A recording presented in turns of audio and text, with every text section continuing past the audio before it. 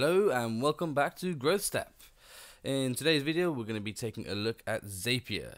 So if you don't know what Zapier is, we're going to be covering that. We're going to be going through an example of how you can use Zapier to automate tasks and send data.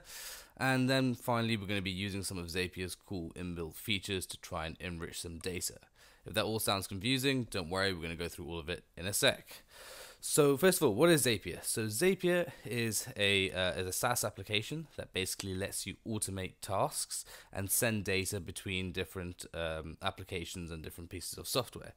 For example, you can send Facebook leads through to Slack, and in our example today, what we're actually going to do is we're going to take a submission of a form, which we have here. So I've just created a demo form on Hubspot. So this is, once we complete this, we can use this for our testing. So let's just imagine that this is someone on our website completing a demo form, and we then want to take that information and submit it to Slack. So every time someone submits the form, we get a notification in Slack saying, hey, someone submitted this form, so then we can take action on it and have a feed of all of our leads there. So let's jump right back into Zapier. So the first thing you're going to notice when you create a Zapier account is that it'll ask you what your favorite apps are, and it'll come up with a few different suggestions. But what you want to do is you want to click Make a Zap. Once you click Make a Zap, you'll basically be asked what the first application you want to connect and use is, and basically that'll be your trigger, and then what do you want that trigger to do. So for today's example, we're using a HubSpot form. So firstly, we're going to connect up our HubSpot account. So we're going to select HubSpot here. We're going to choose the trigger event. So it's going to be a new form submission. And we're going to click continue. So now we need to connect our HubSpot account up. So it's very simple. Sign into HubSpot. Give it the permissions that it needs. Oh, missed that bit. There we go. And now HubSpot is connected up to Zapier. So you only have to do that once. Next time you use HubSpot in the Zap, you won't have to connect it again because it'll already be saved. So we've connected up HubSpot. We said that we want our trigger to be a submission of a form. We're going to click continue now. And we're actually, now because HubSpot's connected, we can choose the form. So I only have one form. I just created this HubSpot account, and it's the Growth Step demo form. Select that, click continue, and we're going to test and continue. So what this is doing now is it's calling HubSpot to make sure that we can actually connect to that form. And as you can see, there's a nice green tick there, which means that we've done that successfully. So now what do we want to do? So we have connected HubSpot. We've said that every time that form submits, we want it to be the trigger. But now where do we want to send that data to? We want to send it to Slack. So we choose our next application, which is Slack. There we go. And we choose an action or event. So you can send a direct message, you can send a channel message, or you can send a reminder. For today's example, we're going to send a channel message. So that way, if you have a sales team or marketing team or whatever team it might be, they can all see the notifications in the channel. In most cases, I like to have things like form submissions in a specific channel, so anyone in the company who would be wanting to see those can add themselves to the channel, and anyone who doesn't need to see them doesn't have to see them. So we're going to send a channel message. We're going to click continue, and again, this is the first time we're connecting Slack, so we're going to have to sign into Slack. There we go. It's the Growth Step Slack. Again, allow access, and we are good to go. So now we can continue to the next step. So first we're going to have to choose what channel we want to send the message into. So in my Slack account, I've actually just created a channel called Forms here. Seems like everyone's in this channel already, but yeah, we have this channel called Forms. And that's where I want to be sending my notifications every time someone completes the form. So let's go back to Zapier, and let's find it, forms, there we go. And now we want to put the message text in. So what do we want to say? So we're going to call this new form submission.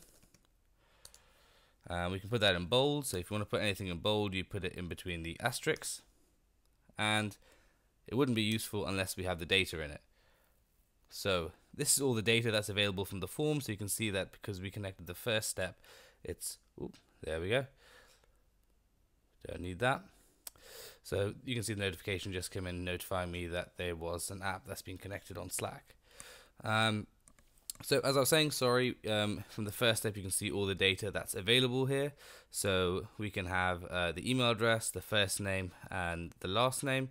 If you click show options, there'll be other options available, but that basically matches what we have in our form, which is here.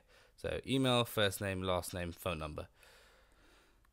So what we can do is when we broadcast the channel, we want to say new form submission, and we want to give the details. So we can put an asterisk again because we want this bit to be bold, name, and then we select first name, add a space, then you can add the last name there, and on the next line we want their email, so let's put email, let's put it in asterisk again.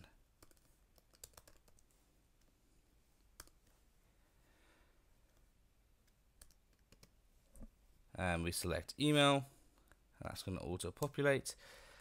And is there any other information that we want in there? Not at the moment. Well, we can put phone number in as well. So let's put in the phone number. Again, asterisks, keep on forgetting to do that. There we go, the phone number is now there as well. So that's the message that's going to be broadcast to that channel in Slack. There's a few other settings that we want to play around with. So send as bot, yes, that's fine. You can give your bot a name. So let's just call this Hubspot bot. Bot icon. So I always like to choose an icon, just because I think it makes the notifications of posts on Slack stand out a bit more. So what you can do is in Slack you can choose one of the emojis. So for this, let's just choose a pen. There we go.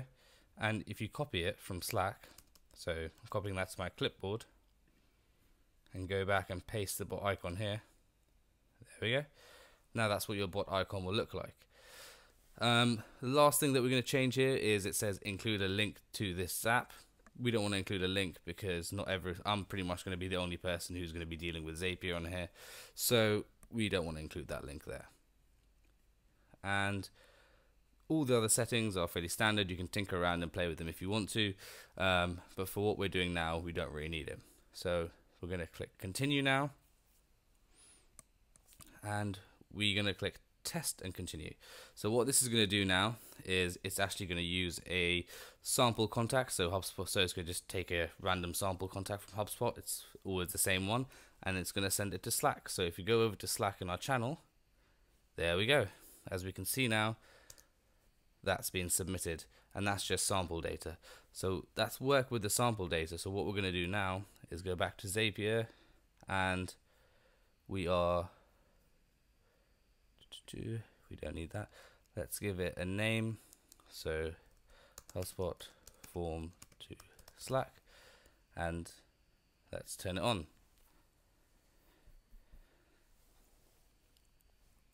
Perfect. So that Zap is now on and working. So let's go back and where we can see this in our dashboard. So let's test it out. So we've seen it come through with sample data, but the only way that we'll really know it's working is if we go through the form and fill it out ourselves. So let's add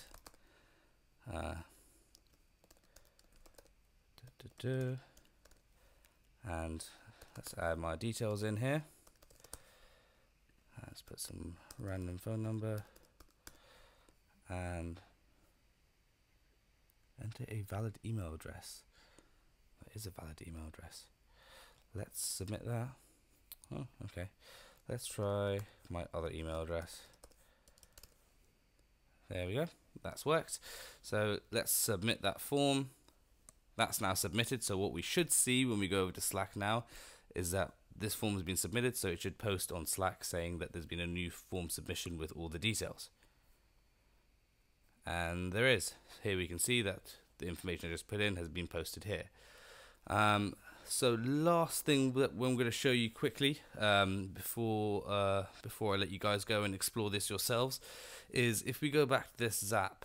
Zapier actually has some really cool features. So as you can see in this form, we're collecting.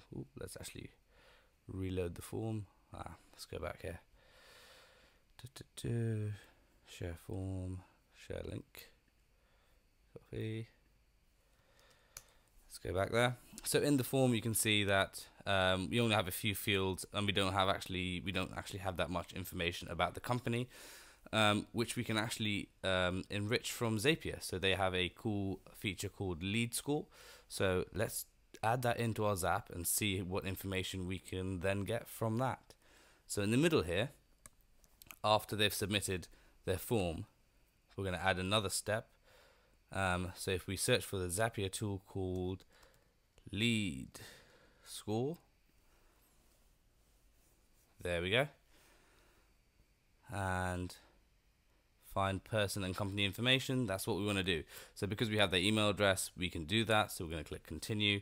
It's going to say, where do we find the email address? So we basically have to map the first step email address to the second step. So if you just click here and select email, that's all you have to do, and click continue. Again, we can run a test. That's done editing. And now we can add even more information to our Slack message, because what it's done is it's now going to look up the company information and enrich it, so we can know things like company size, company location, and lots more. So let's see what we can do.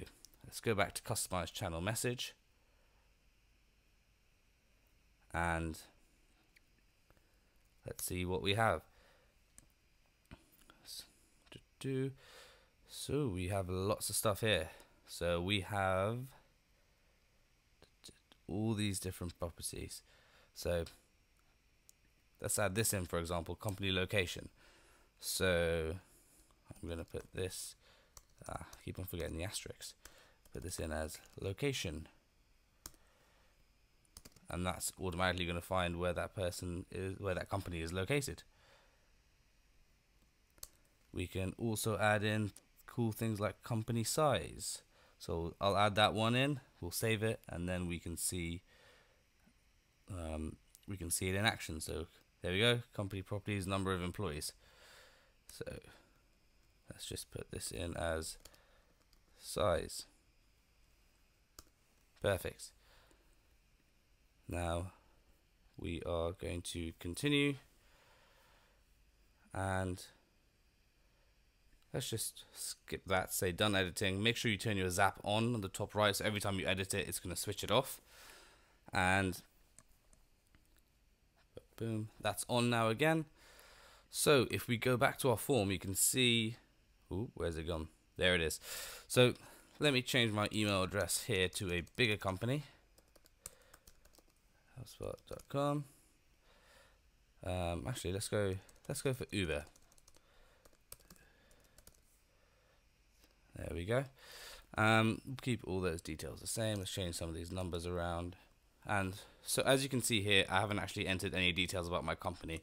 The only thing I've given is my email address, which is an uber.com. And what that's going to do is it's going to look up uber.com and give us information. So let's submit this form. And if we go over to Slack, there we go. So we can see that when I submitted that Uber information, it's actually given us the location of United States, and it tells us how many people are in that company. Forgot to bold that bit. But you can very easily see now how you can automate tasks with Zapier really easily, and where you can use various different data sources and connect them up. I think the best way to get to know Zapier is actually playing around with it. So if I was you, I would just install it. It's completely free to use. There are some premium features such as Facebook leads, which you have to pay for, but you can do a lot for free. So everything we just did with Zapier is on the free account. So yeah, have a play around and see what you can do. If you find anything interesting or have any questions, put it in the comment section below. And that's it for this video. Again, if you have any questions, in the comment section below, and we'll see you next time. Thank you very much.